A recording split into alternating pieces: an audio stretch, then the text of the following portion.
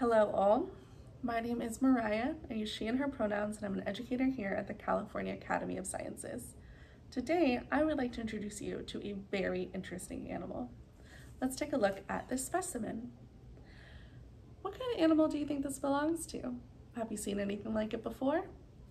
Well, this belongs to an animal called a sawfish. Let's take a closer look. What do we notice? It's very long, very thin, and is covered in what looks like very pointy teeth. Well, this saw-like appendage has a fun name. It's called a rostrum, and it's located at the front of the sawfish's head.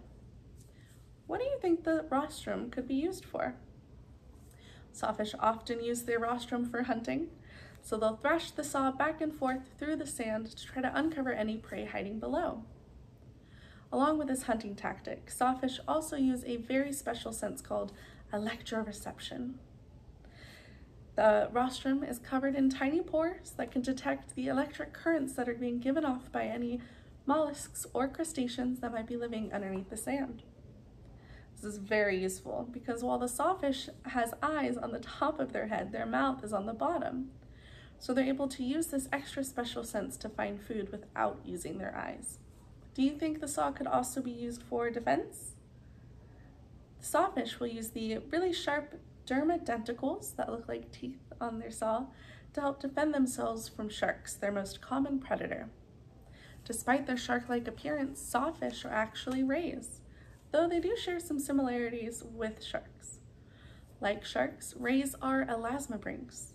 This means their skeleton is made out of cartilage, makes them pretty lightweight as they're swimming around the ocean. One feature that is unique to rays, like the sawfish, is that their gill slits are located at the bottom of their body, along with their mouth and their nose. Where can we find sawfish? There are two species of sawfish that can be found near the United States.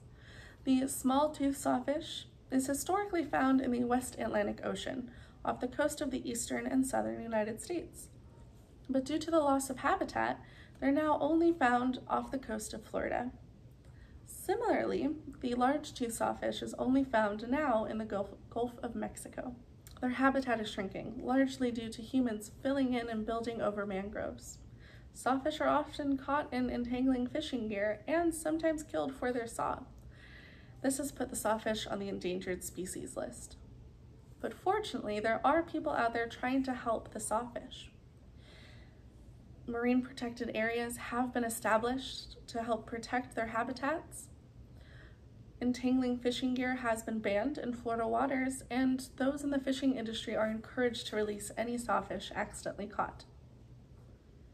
Thank you for joining me. I hope you've enjoyed learning a thing or two about sawfish and have a new appreciation for this amazing animal, and enjoyed taking a look at this incredible specimen. Thank you.